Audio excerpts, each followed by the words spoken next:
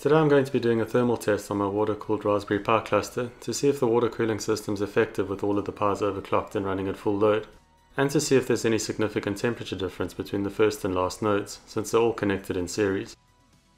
The comment section on the build video was quite divided. Some suggested that the last Pi would start thermal throttling, some questioned having the radiator positioned first in the loop, and others said that it didn't make any difference in what order components are connected. There were quite a few mentions of a video by Jay's 2 cents on the loop order of PC components.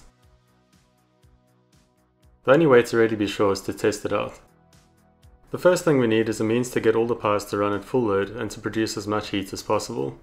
For this I'm going to be using a utility called CPU burn. Out of all of the CPU stress testing utilities I've used, this one seems to generate the most heat. So I'm going to install this on each Pi and then run the utility along with a printout of the clock frequency and temperature every 10 seconds.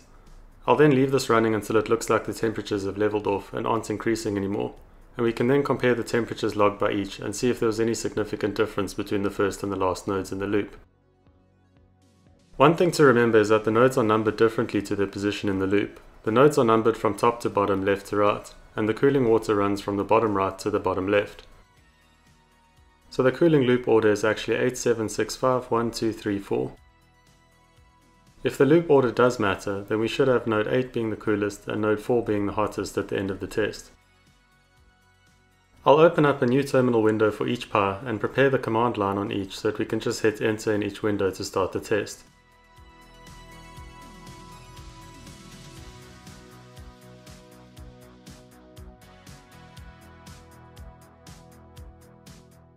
You can see each Pi started off with a CPU temperature of around 30 to 31 degrees, and this spiked quite quickly to 40 degrees once the test started running. We'll now leave the test running and wait for them to stop increasing.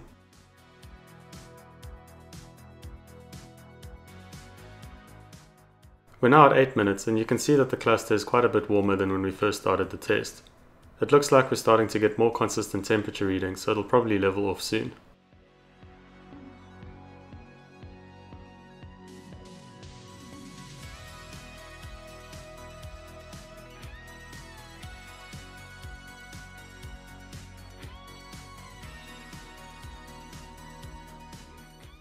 Okay, so the test has been running for about 10 minutes now, and it doesn't look like there's been much increase in temperature over the past 2 minutes.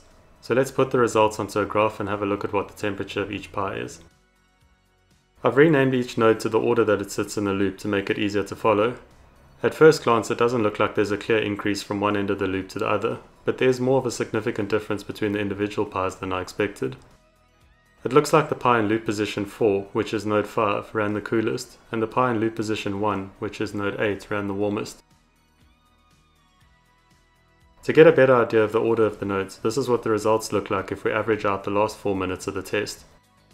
So there really doesn't seem to be any correlation between the Pi's position in the loop and its temperature. You can see here that the order in the loop and the average temperature of the node is pretty much random. If the loop order was significant, then we would have seen a descending order pattern starting with 7 or 8 and ending with 1 or 2.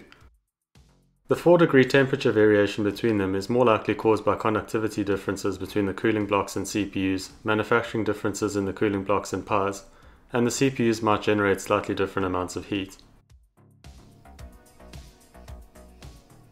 There were also a couple of comments which suggested that Pis were so underpowered that they don't need any active cooling, and that a simple heatsink on each would do. So next I'm going to try turning off the pump and leaving the CPU burn utility running to see if we even need water flow through the heatsinks. Each cooling block is effectively a 30 by 30 by 10 heatsink, so they do increase the surface area of the CPU and should help with cooling by themselves.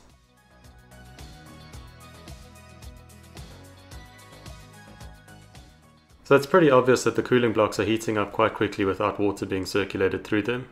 You can see from the thermal image that the circuit is much hotter than it was with water flowing through it. I turned the loop back on when the hottest Pi reached 65 degrees, and this was only a little over 5 minutes in. The individual Pis look pretty cool under the thermal camera now. The emissivity difference between the acrylic and the cooling blocks makes the Pi logo show up. Here are the results for the test with the loop off. It looks like the temperature would have leveled off somewhere around 72 degrees. So you could probably get away with running the Pis without cooling water on, without them thermal throttling. But it's getting close, and they probably wouldn't last very long if they're frequently running over 70 degrees. So it looks like loop order has very little effect on the temperature of each component. And while this might seem like it doesn't make sense, it's actually got to do with the flow rate. If the loop was running at a really low flow rate, say taking 8 minutes for a milliliter of water to get from one end to the other, then the water would have almost a minute in each node to heat up. This would obviously have an additive effect, where each power would increase the temperature of the water by a couple of degrees, and you'd land up with a pretty significant difference in temperature between the first and the last nodes. But in this case, and as with pretty much all PC water cooling loops, the flow rate through the loop is quite high. Water circulates from the first to the last node in this loop in under 10 seconds, so there's very little time for the water to be heated up by each node.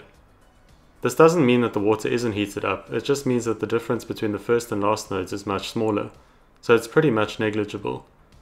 This basically means that the temperature of the whole loop remains fairly uniform, and that the order of the components within the loop doesn't really matter. As long as you've got a radiator which is removing more heat than all of the nodes are putting into the loop, then the loop will work effectively. Running a loop in this way is actually more efficient as well, because the greater difference in temperature between the cooling block and the liquid running through it, the more effective it is at removing heat.